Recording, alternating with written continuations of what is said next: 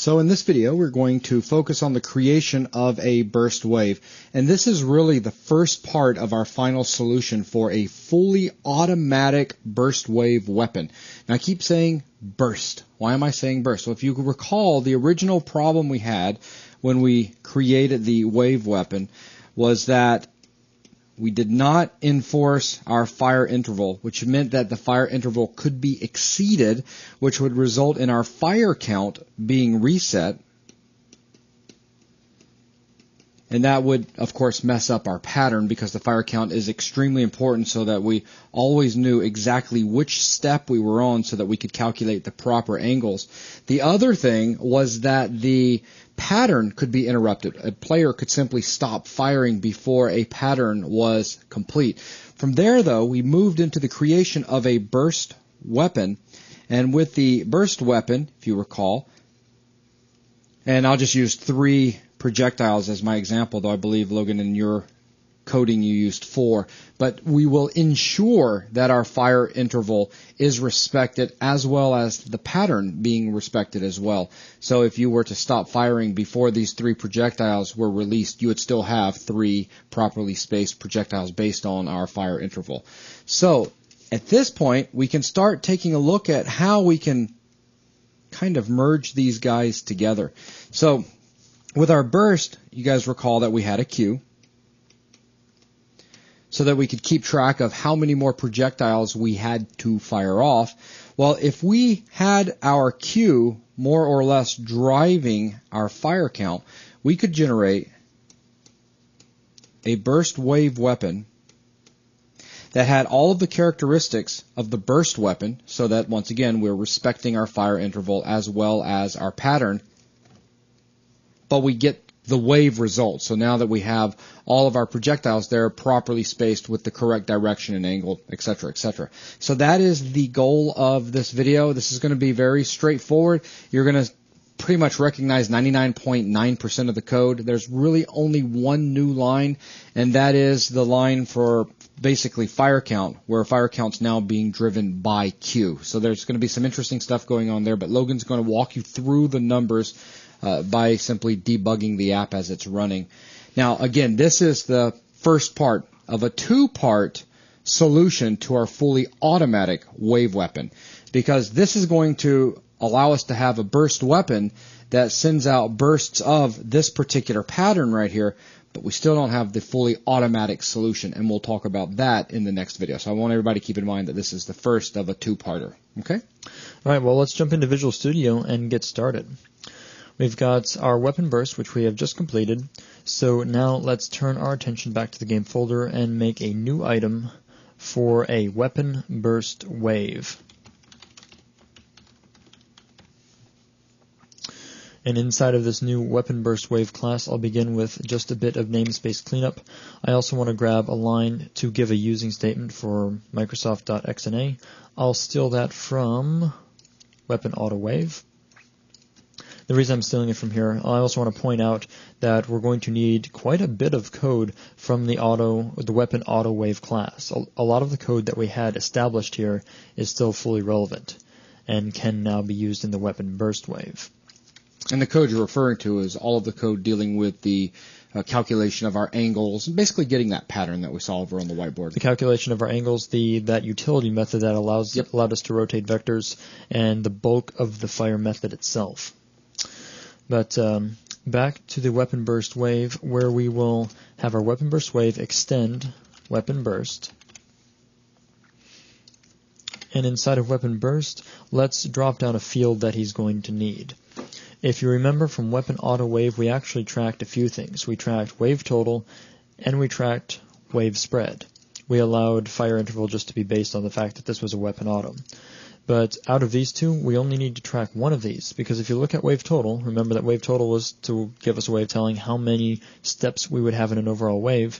Well, if we're working on a burst weapon, we know how many steps are in the burst because we have the burst total. So this field is unnecessary if we're working inside of a burst weapon.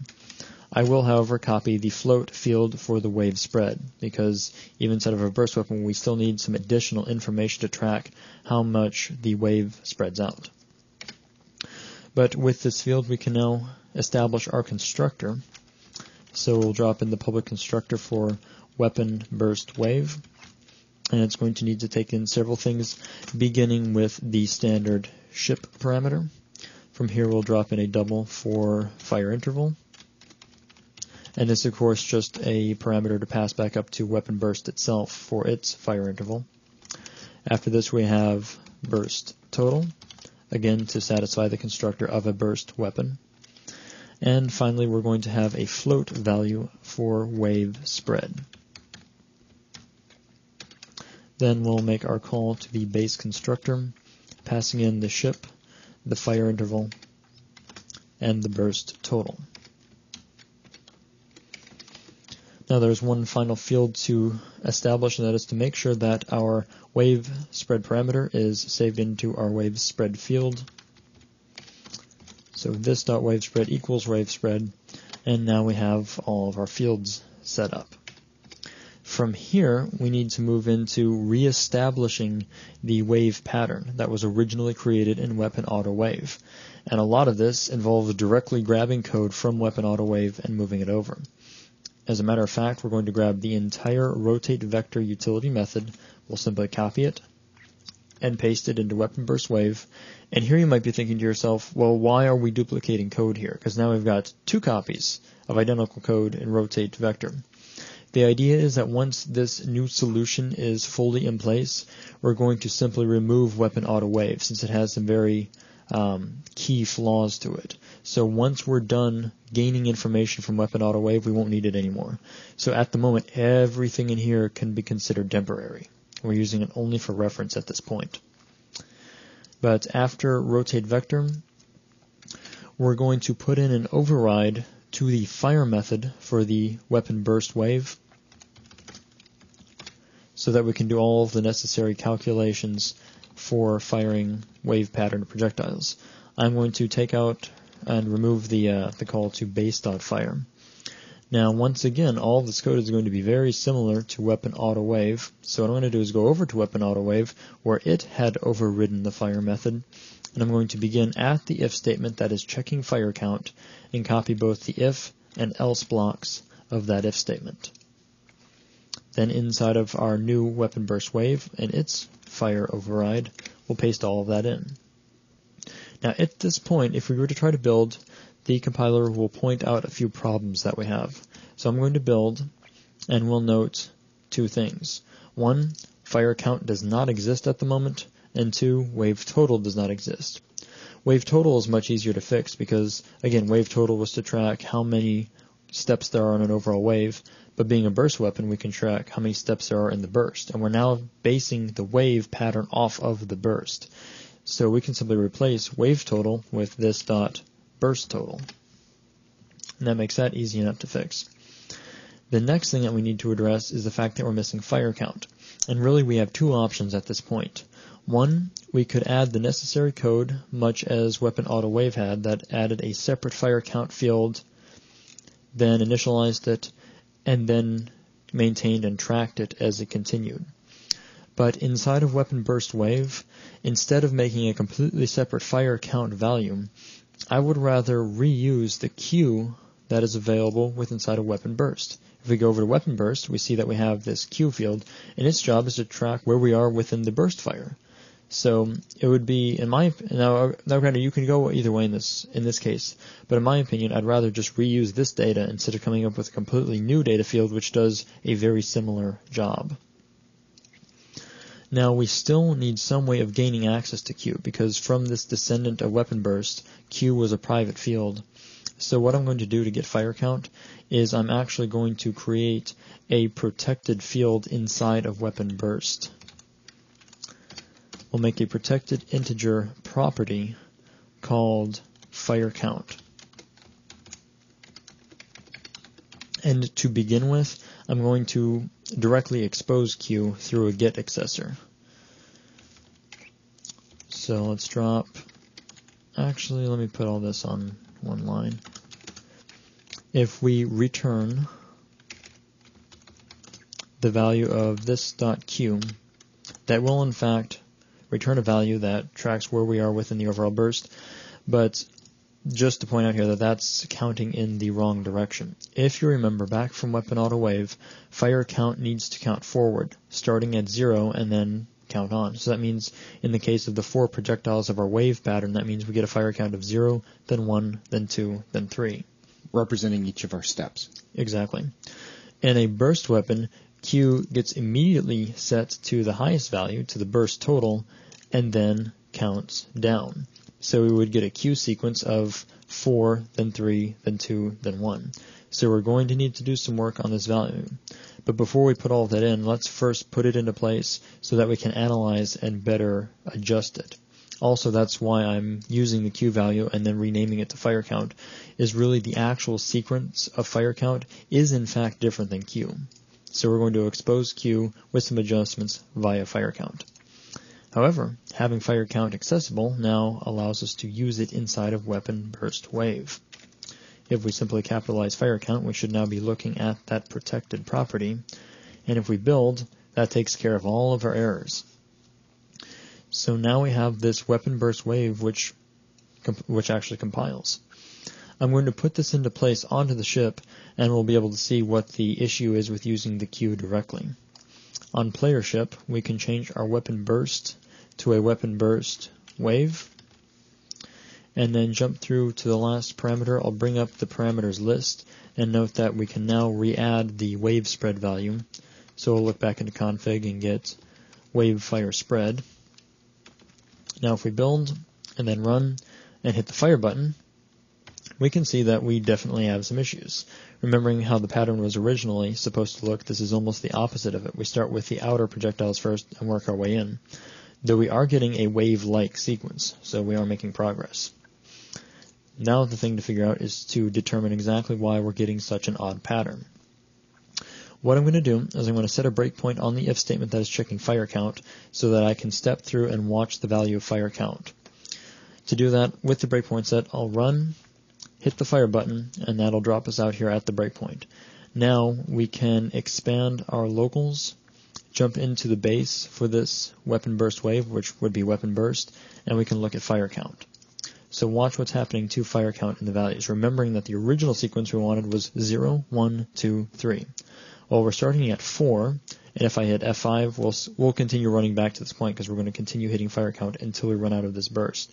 So we watch 4, down here on fire count, 3, 2, 1, and that ends our sequence, and we resume playing. So we have a sequence of 4, 3, 2, 1, which makes sense because we're directly using the Q. So that means we're going to need to do some adjustments. 1, we know we're going to need to invert this, so we count up instead of down. In 2, we're also going to have to offset it some because we need 0 through 3 instead of 1 through 4. But before we put those offsets in place, I want to point out one final thing that might not be immediately apparent. Remember that in weapon burst, if the button is pressed again, we can actually extend the Q past burst total. We can add a second burst total to the first, and that allows us to stack another wave in place onto the Q. So in order to show what's happening there, I'm going to go to player, and I'm going to re-enable our firing stress test. That's again down in the input of the player class. That calls our our ship's start fire every single tick. If I do this and set our breakpoint back inside of weapon burst wave, and run, we see that immediately we hit the breakpoint, but that makes sense since every tick is now calling start fire. We watch our value, okay, that makes sense, it starts at 4, it goes down, and then it jumps up to 6. Reason being is we have to elapse at least one of the timer counts in order for the Q to get low enough to allow us to stack another volley onto the burst fire. But we do see that the total is in fact going above burst total. Now, to account for this, the fact that we're stacking multiple burst totals together in weapon burst, that sequence can be patched up by simply using modulus, because that way we can make a repeating sequence out of a larger continuing sequence. So what that would mean would be to simply take this .q modulus against this .burst total. If we do that, and ensure that we still have our breakpoint set here in weapon burst wave, now we get a fire count of 0, 3, 2, 1. Now, while this is keeping us in range, we never hit the full value of Q, where here it's 5, so we're not exceeding, but you'll notice one other problem. Let me begin the debug session over again so we can see the order in which things are playing out. Now our sequence is 0, 3, 2, 1. What's happening here is that rollover point within the modulus repeating sequence is on the wrong side. We actually hit the rollover point immediately instead of at the end. We can fix this by simply offsetting the value that we're working with.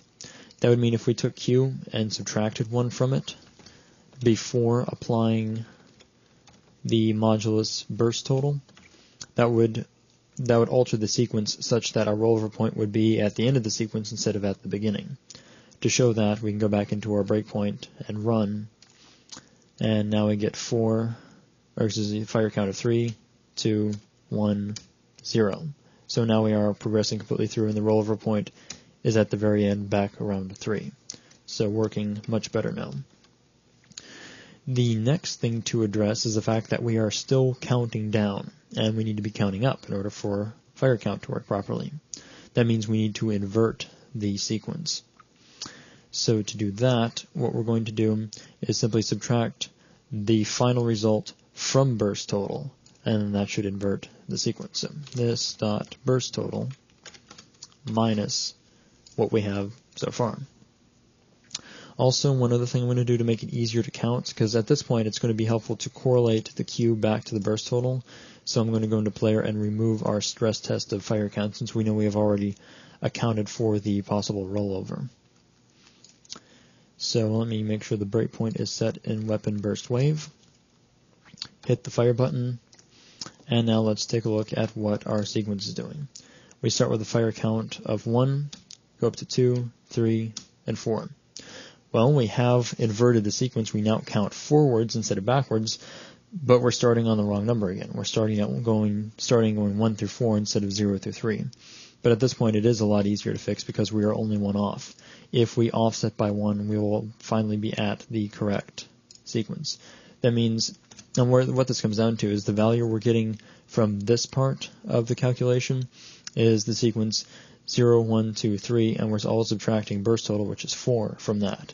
So that's where 4 minus 0 is 4, and then 4 minus 1 is still remaining. So we get our inversion from.